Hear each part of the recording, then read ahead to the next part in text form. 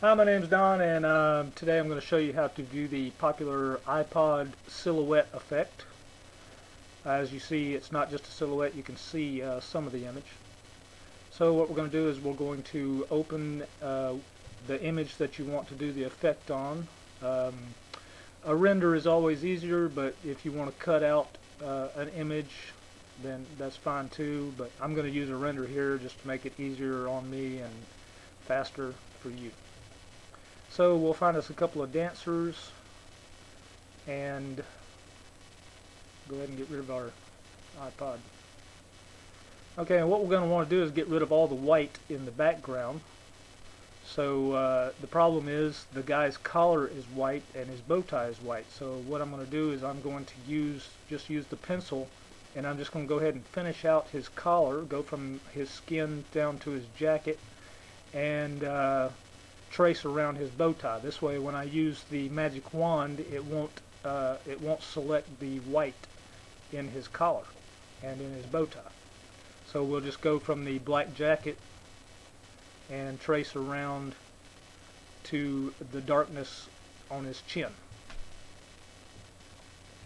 Pretty simple. And this just eliminates the white line between the white in the background and his collar.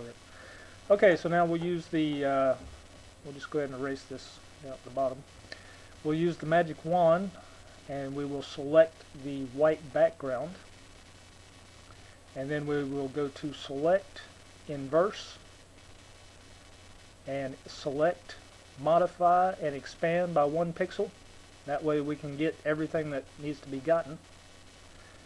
Okay, and now we will copy and open a new canvas. It'll already be sized for you. Just click OK and go to edit and paste. Okay, now we have our image. We can get rid of the original. And as I said before, the iPod silhouettes, they're not just a silhouette, they also have a little bit of the actual image, so that you can, it's just, you know, just kind of a pop art kind of thing.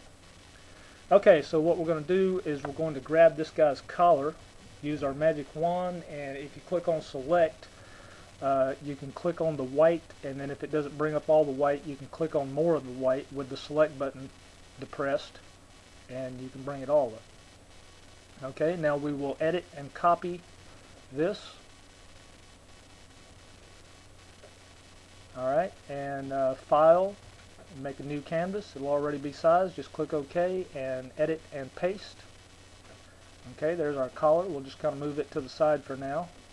And we're also going to grab the woman's red cape and gloves and the bottom of her dress. So we'll take our magic wand and click on the red, hold down the select button, and click on the rest of the red.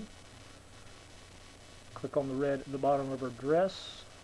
And you see that brings up a little bit of the glove. And click on more of the red on her glove. Okay, now we will edit and copy this. Alright, and we will file, make a new canvas. It'll already be sized. Just click on OK and edit and paste.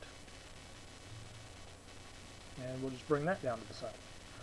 Okay, next what we're going to do is we're going to create a new layer. I actually already have a layer, but just for the heck of it, we'll create a new layer anyway. Okay, and what we're going to do is we're going, well, I see there's a little piece here, so we're going to delete that. Okay, we're going to select on our new layer and control and click on the thumbnail, and that's going to bring up our selection, and now we'll just use our paint bucket and fill it in with black. Now you see we have our silhouette, and what we're going to do is we're going to you don't have to make a new layer, because when you drag in your collar, and that's what we're going to do, we're going to drag our collar in with our selection tool, our move selection tool, and we're going to stick the collar back where it's supposed to go. Okay, and then also we will move in our red. Just use your move tool and drag in the lady's red cape and gloves. and put that back where it's supposed to go.